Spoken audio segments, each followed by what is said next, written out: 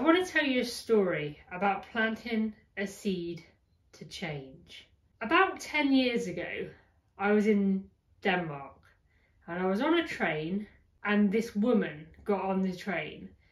She was probably late 60s, maybe early 70s, and she was carrying a really heavy bag. So she got on the train and I got up and I said, "Oh, do you want me to give you a hand with your bag?" Because she was going to put it up above the head things. She said, "No, it's okay. I will do it. If I can't do it now, I'm not going to be able to do it later."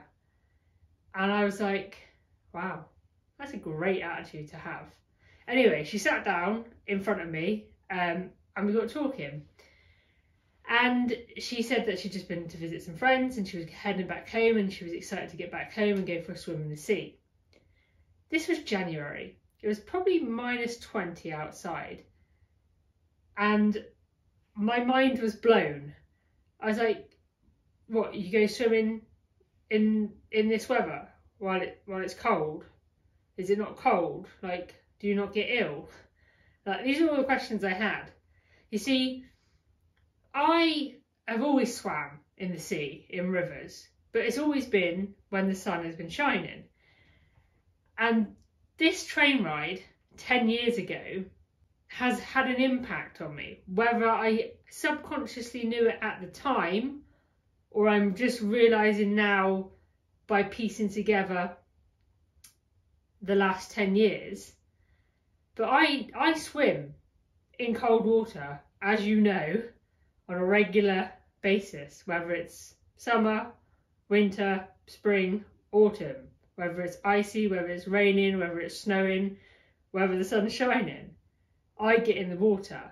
10 years ago, I was sat on a train questioning a woman about getting in cold water when it's cold outside in the winter. And now here I am doing it myself. So the point of this story is you are able to change, and new experiences and new learning and new understanding gives you that pathway to start to make the change.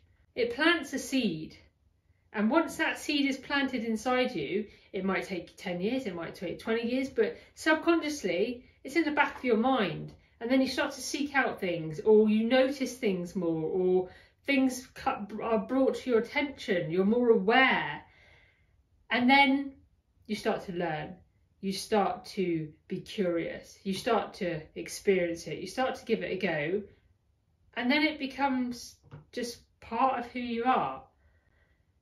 So I guess what I'm saying is be open to new experiences, be open to what other people have to say. There isn't one way to do things.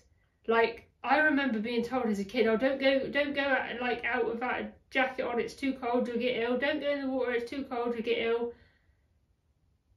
Is that right? To just go with one thing that we're being told?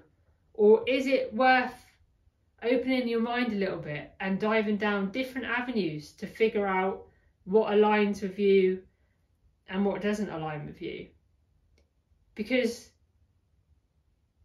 everything that we are is how we have been conditioned. And you have the power and the control